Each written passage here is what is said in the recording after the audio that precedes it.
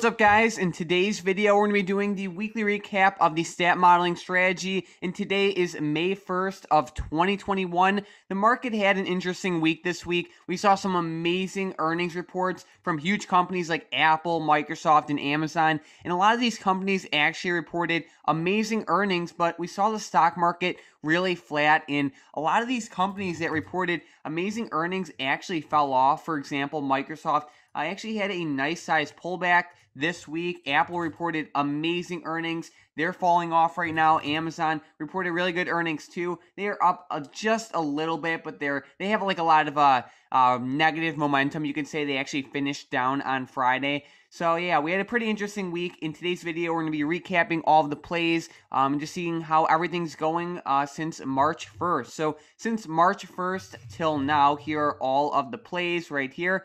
Basically, if you put $500 in each play, you would be up around $316 in profit. So that would be like around like 10.5% return on a $3,000 account. This week was okay. We really just had a pretty decent sized loss with GLD. We were swing trading it. I want to say, was it like Tuesday or Wednesday? We were swing trading it over here, and it just tanked right before open, and it was just that was a bad trade. We had a decent trade with JP Morgan. It was like a 15% winner, which is good to see. Obviously, it wasn't a home run or anything like that, but it was a good trade overall. And then we are holding T, CCIV, and then Palantir. They're not leaps, but they definitely have a lot of time with them, and they should end up working out just fine. A lot of these high growth stocks are really pulling back, like Palantir, NIO, CCIV. You could even say Tesla. There's just a lot of stocks really pulling back right now. A lot of stocks that people were really investing in, like towards the end of last year, and just really, yeah, towards the end of last year are really pulling back right now. So with this pullback, they're still good companies. But overall, these long-term options should do just fine.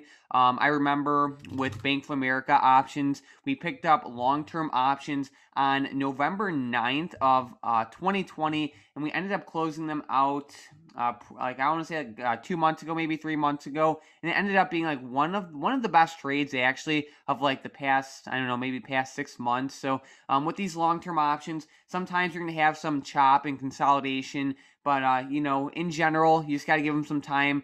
Bank of America, I think we got in the call leaps on November 9th, and they actually pulled back for a couple days, and they didn't do anything for a couple weeks. And a lot, like my main point is sometimes with these long-term options, they just need a little bit of time. So with T, CCIV, and Palantir, I still love the setups, but just got to give them some time.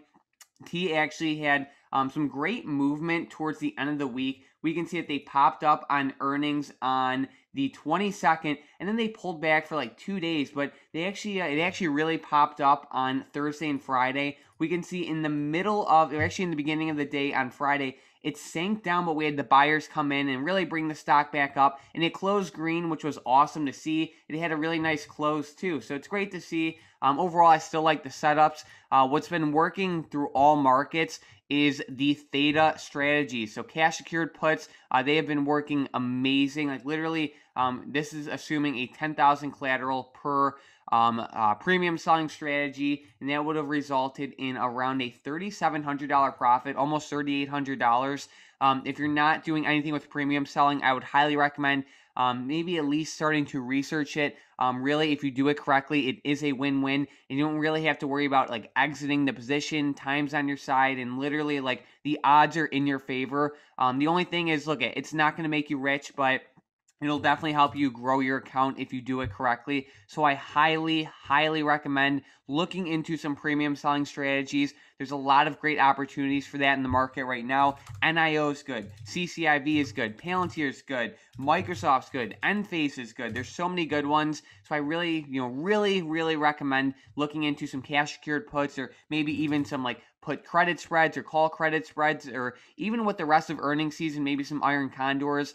Just a suggestion, but overall, the premium selling strategies tend to work very well in basically any market. And the worst thing that could happen is, like, especially when you're selling puts, is you just have to buy shares at a relatively low price. So overall, things are going good.